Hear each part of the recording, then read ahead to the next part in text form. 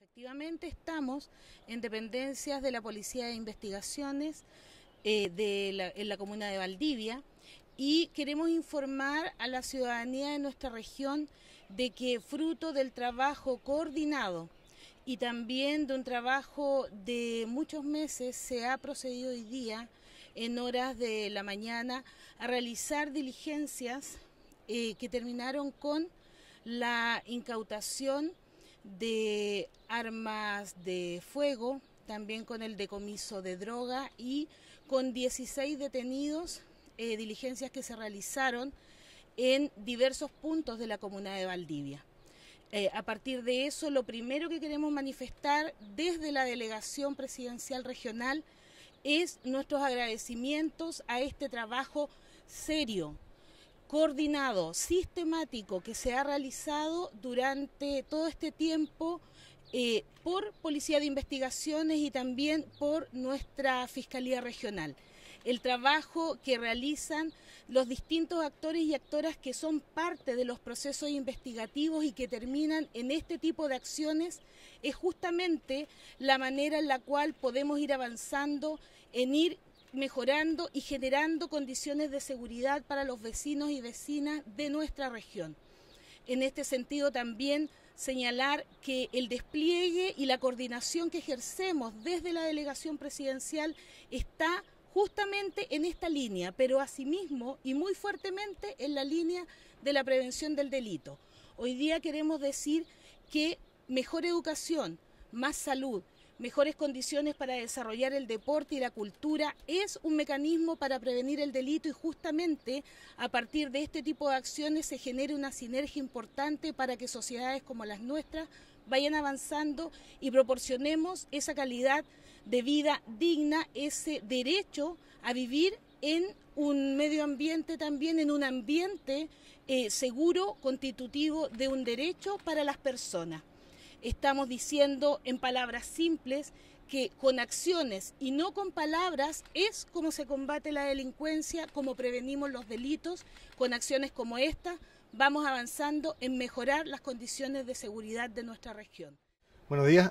Hoy día culminó una investigación de alrededor de 4 a 5 meses de plazo en donde, en conjunto con la Fiscalía, bajo la dirección de un fiscal del Ministerio Público, se logró recabar la evidencia suficiente para obtener órdenes de entrada y registro en 12 inmuebles y órdenes de detención para 3 imputados. Esta investigación, policialmente denominada Operación Herederos, fue una investigación compleja, una investigación ardua, y para la materialización, que es lo que estamos viendo el día de hoy, se recurrió a diferentes elementos, capital humano, desde Santiago hasta la región de los lagos, habiéndose utilizado alrededor de 150 detectives para realizar las entradas y registros en 4 poblaciones de nuestra ciudad. Además, se contó con componente tecnológico de última generación para realizar el monitoreo y en definitiva para darle seguridad a los operadores y también transparencia al proceso de ejecución de esta investigación. En definitiva, se logró la detención de 16 personas, 8 hombres y 8 mujeres, la incautación de un vehículo utilizado para la comisión de delitos, la incautación de 9 armas. Hay que periciarlas, hay armas de distinto tipo, como ustedes pueden ver, de distinto calibre, hay que determinar si están aptas para el disparo y si son efectivamente estándar o de fantasía. Munición del calibre 9 milímetros, .38, munición de escopeta, calibre 16, 12, dinero, sobre 700.000 pesos y más de 3.000 dosis de distintas drogas, entre ellas cannabisativa, clorhidrato de cocaína y cocaína base, además de algunos elementos propios de la comercialización en pequeñas cantidades de este tipo de droga. Con esta investigación, la PDI, junto con el Ministerio Público, ha podido materializar un caso de relevancia y que tenemos la certeza que permitirá mejorar la sensación de seguridad en nuestra ciudad y en nuestra región, porque no olvidemos que la venta de drogas también se externaliza a diferentes partes de la región. ¿Los detenidos pertenecen a una misma banda? Es una estructura criminal que utilizaba varios puntos de venta de drogas.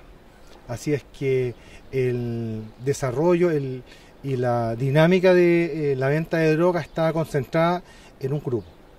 ¿Estos detenidos tienen algún vínculo, de acuerdo a lo que ha podido detectar la PDI hasta el momento, con las balaceras registradas aquí en Valdivia durante la semana pasada?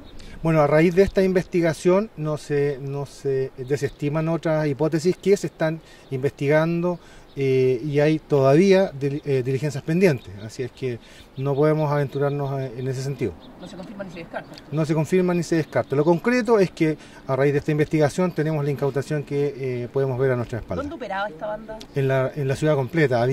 Se realizaron entradas y registros en poblaciones Guacamayo, Pablo Neruda, Yaña Zavala y en el sector Simón Bolívar Menzel.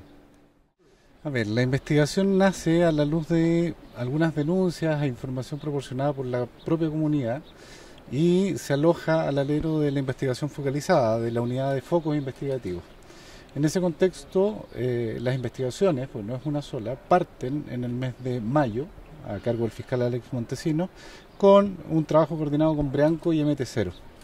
Eso es lo que hoy día permitió básicamente desarrollar esta actividad con la incautación de las especies que ustedes acaban de escuchar de nuestro prefecto y de la delegada.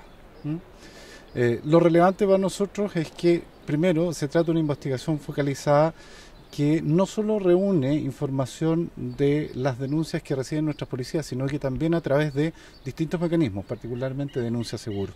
La información que la comunidad aporta en esto es fundamental para nosotros porque permite justamente desarrollar investigaciones de lato lento donde no hay información a la vista, donde no hay información que aparezca en situaciones de flagrancia. Y eso permite hoy día corroborar que el aporte de la investigación permite entregar frutos que nos van a dar más tranquilidad como comunidad, en relación a este tipo de ilícitos.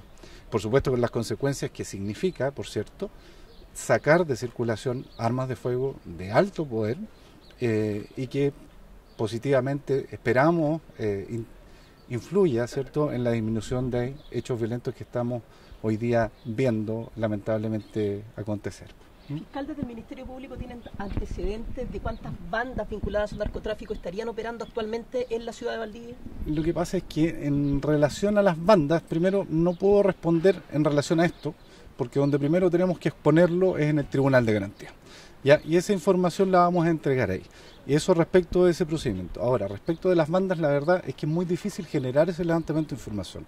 Hoy día los mecanismos para levantar información acerca de cuántas bandas parece especulativo y la verdad poco serio entregar los números. Esa es la verdad. Porque pueden ser de gran, mediano o pequeño tamaño. Entonces genera un elemento subjetivo complejo de objetivar. El control de detenciones más tarde, están los 16 personas, ya se tiene antecedentes, si es que ellos, preguntaban anteriormente si es que tenían relación con otros antecedentes, pero para ver si también ellos tienen antecedentes penales. El fiscal, hay personas que tenían incluso órdenes de detención pendientes, hay personas que tienen intervenciones anteriores en el sistema penal. Y respecto del control de detención, se está coordinando en este minuto, puesto que la cantidad de información que se genera en estos procedimientos es de tal magnitud que es muy difícil que un equipo policial pueda sintetizarlo rápidamente para controlar hoy día. Y ello está siendo objeto de coordinación por el fiscal de turno. Lo que les confirmo es que el fiscal a cargo del caso determinó que las 16 personas detenidas van a pasar a control de detención, porque esa es la idea nuestra, que el Tribunal de Garantía examine la legalidad, pondere los antecedentes que pudimos reunir y con ese antecedente o con esos elementos pueda resolver cautelares y futuros procesales respecto a estas personas. ¿Son todos mayores de edad? Hay 3 personas menores de edad que estaban en los lugares en que ocurrieron estos hechos.